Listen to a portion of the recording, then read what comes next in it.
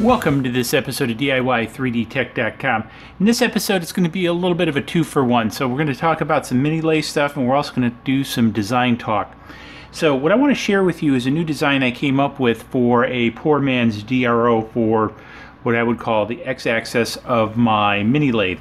So with this, I went through a couple design iterations, and I want to talk about how I sort of came up with this end product. So one of the pieces I'd like to share with you guys is this bottom piece. So one of the pieces that I decided to do was in this bottom piece, as you notice, I've got the slots kind of carved in here, and I have reciprocating slots here where this goes together like this. And the idea is, and it took me a little while to get the height accurate, is the idea is I'm cinching down this nut which goes on the bottom. What I don't want this to do is turn. So having these sliders in here, or these posts, or whatever you want to call these, keeps this from turning. So that's kind of a neat little addition that I came up with to help with that. Now what I've also done is I use my contour gauge, and you can look back in some of the playlists, to actually model the bed of the lathe itself. And then what I did is I drew this out in Inkscape and then created a vector model, etc. And so that came out pretty good. But one of the things I was noticing as I was mounting this on is this was pulling forward and down a little bit. So what I ended up doing, and this kind of served double duty, is I put in two M3s with nuts here on the back. Now this probably is enough plastic, because I printed these with 1mm walls, so this is a pretty solid piece of plastic. I could have probably tapped this, but I did also put the nuts inside here. So what this actually does is cinches down on the bed and pulls up. So I can loosen this up to place it on, and then I can cinch it down with these. Or if I have these set like this, just cinching it down this way really does the number to hold it in place, and also kind of pull it up because it's having a little tipping problem. I still have a little bit of forward tipping problem with it, but it's not as bad. Now the other piece I did, as you probably see here, is I changed a little piece up here. I had it set so I could countersink a 1/4 20-inch bolt head in here. This is kind of a longer bolt. This is from the end stop project. However, what I was finding is trying to get my fingers underneath this meter and in between the drive bar of the lathe, it was just really too difficult. So I could grasp it, but I couldn't really turn it. So what then I decided to do is I changed this out so I could put a cap head or hex head in here, so I can just use an Allen wrench to actually tighten it while I hold this in the bottom. The other thing I could also do is add in like a Phillips head. So here's a 1/4 20 Phillips. I could put that in. I could substitute that. I happen to like the hex head, but so this is another iteration of it. So kind of all in all, I have gone through about really 5 iterations in this design, and I still don't have it exactly perfect yet. I have it, well, I'll throw this out on Thingiverse. Actually, I put probably 2 versions of this out on Thingiverse.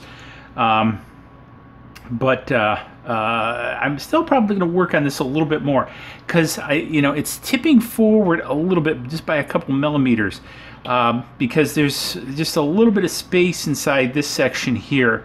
So I thought about coming in at an angle this way so it would push it back, but I really don't have a lot of meat in the pieces. I would have a hard time getting at it even if I angled it in from this backside, and I could have the tailstock and other pieces in the way. Also, this distance here is kind of limited because of the tailstock and everything, because I want to be able to slide the tailstock and everything past this and just kind of have this mounted on the lathe all the time. So again, just a few more iterations, I guess. And I'd also like to hear from you guys. What are your thoughts? What are some of the changes that I could make to this to make this a little bit better? Now, what I also did is, this is a rather complex, well, not overly complex structure inside of here. So what I actually did is I took this meter and modeled it in OpenSCAD, and then took that and then took that model and placed it inside here to difference it out. So one of the things you'll notice is I've got this circle recess. So this matches the back of the gauge, so it actually sits in there tight. And then what happens is a very tight fit into there for this whole stanchion piece that supports the back of the meter here. and then obviously the 1/4-20 that goes through here cinches everything down. Now it in itself is a very tight fit in here. And then what I also ended up doing in this version, which I've got this mounted so you can't see it, is I've also tapered this opening so it slides into a tight fit, because I was having a problem in here and having to kind of clean it out with the clean out tool to get it to fit. But it actually did. So far I've been happy with the basic design. Again, a couple of things, I'd just like to get it a little bit more square on there. And I also kind of thought about, you know, adding something down here to kind of push back on it, but really there's not any room down here, and I wanted it to be a little bit ambidextrous, because this should fit most small, you know, 7x14s mini lathes. So I kind of wanted to keep it a little bit generic, so you guys, if you wanted to use it, can download it. So I tell you what, let's now that we've taken a look at the design piece of this, let's go over to the lathe. Let's put it on the lathe and see how it works, and talk a little bit about it over there. Okay, welcome back. We're at the lathe now, and as you see, I've got it installed over here. So in the front here, I've got my end stop, my carriage end stop set up, and back here I've got my poor man's DRO. And as you can see, as I move this back and forth, I get a digital readout of the position of my tool. So, you know, if I want to, you know, come back up here, I can zero it out, hit the zero, actually hit the zero. Now if I want to come in, say, you know, 5 millimeters, I can come in 5 millimeters. Now one of the things I want to talk about here, you notice the negative, and that's because I'm working this backwards. One of the pieces, as I was working on this design, kind of the problem is, see this cap that sticks out? So as I kind of push backwards, you see how that cap lengthens back here?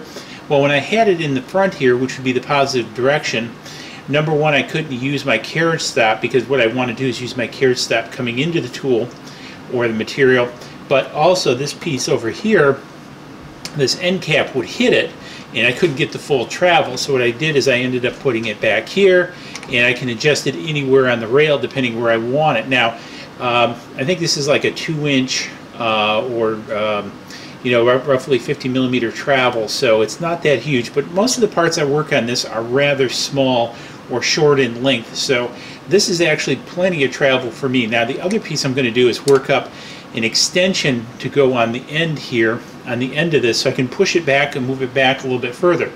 Now the other piece, as I was mentioning, I wanted to keep the design, so as you can see, it easily clears the end stock, so my tail stock can move in and out without a problem, without hitting this. So pretty much everything can move around here. Now I do have a little bit, again with this guy, you know, coming up and potentially bumping on it, but I can get almost a full throw before it comes up and hits this, and this is where I am going to come up with a little bit of an extension, like I did over here on the, well, you probably can't see it over there, on the end stop, to extend this out a little bit. And so it hits that, so I can get full travel on this, so I can get full, roughly 2 inches of travel on this guy. So I'm also going to work on another DRO for the Y-axis that will mount here and measure off of here using a similar concept. So I'll have 2 of these meters, and so I can measure both my X and Y position on the lathe.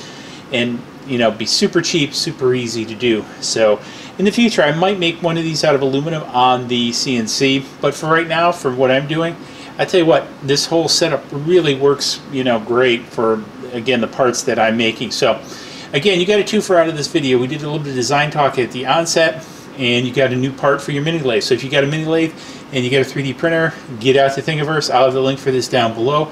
You can download it, print it. Again, happy to hear feedback. How can I make this better? What else can I make for the mini lathe? I've got a couple other ideas on the block, so keep an eye out and look forward to your comments below. Cheers, see you in the next video, and don't forget to subscribe and swag shop.